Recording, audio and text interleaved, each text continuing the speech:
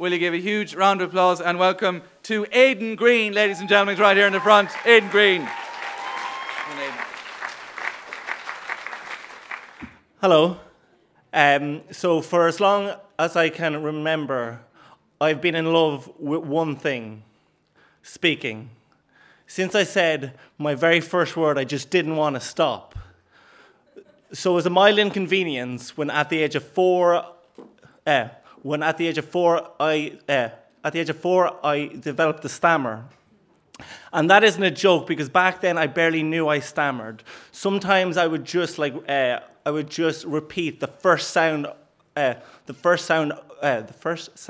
of a word.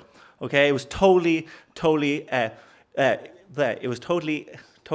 innocuous. Okay, so then when my speech therapist said to my mum said that I would never lose that I would never lose my stammer, that was no big deal. Okay. And then shortly after, that became a very big deal. So I just finished my first year of secondary school, where I was a very happy kid. I was very confident and very good in school.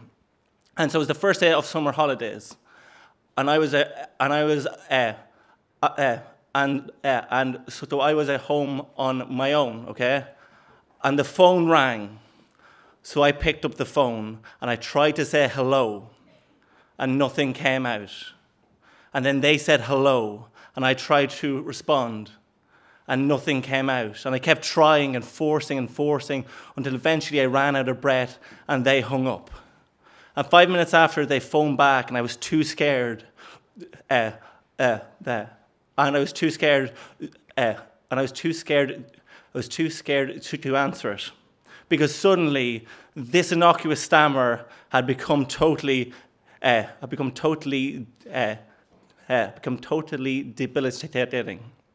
So that September, I went back into school, and things had changed completely. I was never happy. I seemed as if I was really unintelligent, because I'd lie the whole time.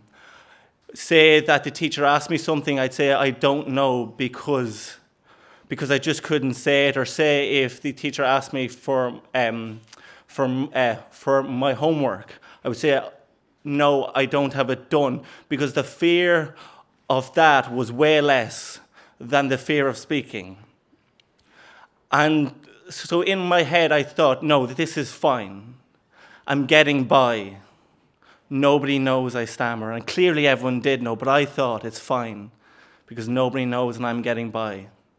And then one day I stopped getting by. It was in English class, and we were reading a book, I think it was Carrie's War. And there was a character which was called Hepzibah, which I maintain to this very day is the stupidest name in the world.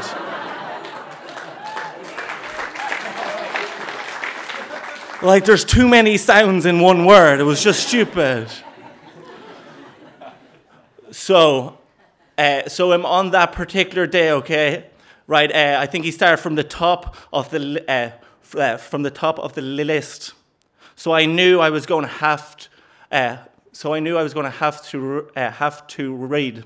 Okay, so I looked down and found my paragraph, and there she was in the second sentence, Hepzibah. So as all the people before me read, I got filled with such a sense of fear and dread, and a sense that in no circumstances would I be able to say this word. And then it was John Farley, the person before me, and I was shaking, and I was already quite short of breath, and then it was me. And so I mumbled and bumbled through the first sentence, and it seemed like an age for like 7 words. And then finally, there she was. And I tried to say it, and I said, hep, but I couldn't get past that first sound. And I tried again, I went, hep, hep, hep.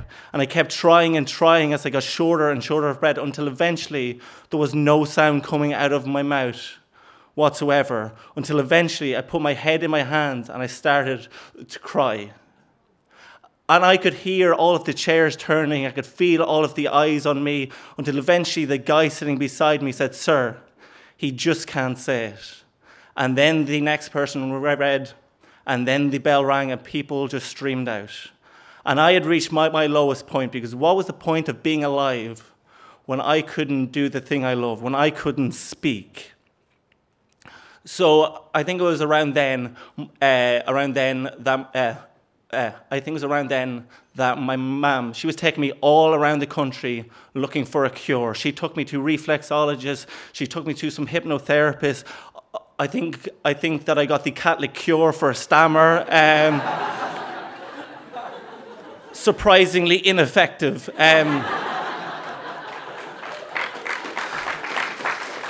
Who would have thought it? So then one day, she said, Aidan, there's this thing I found, and it's called the Maguire program. And straight away, I was like, no, like, I don't want to do it. All of this is bullshit. But she was like, no, Aidan, you have to. And she brought me up, okay? And she made me do it. And the first thing they said was, this is not a cure. And so over the course of a weekend, they entirely broke down the way I spoke, and they built it back up from the ground. So afterwards, so clearly afterwards, that wasn't a cure, but I had a way of being in control of my speech for the first time in ages. So the next Tuesday, I had English, and I went in, and that day, same book. He started from the top of the list. I'm like, yes, I get to read. So I looked down and I found my paragraph, and it was a big, juicy paragraph, and there she was. First word, first sentence, Hepzibah.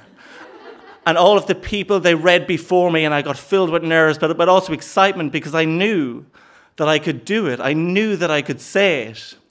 And John Farley was reading, and he had a huge paragraph, but I steeled myself, and I told myself that this was it.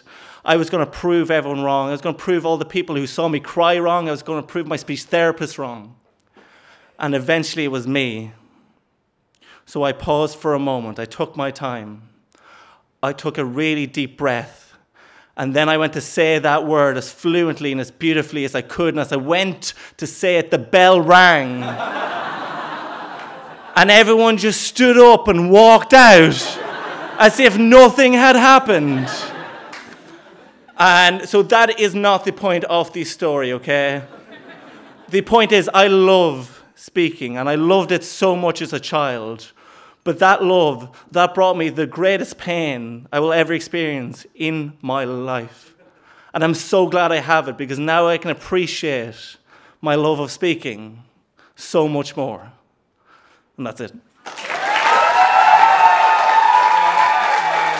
Well done.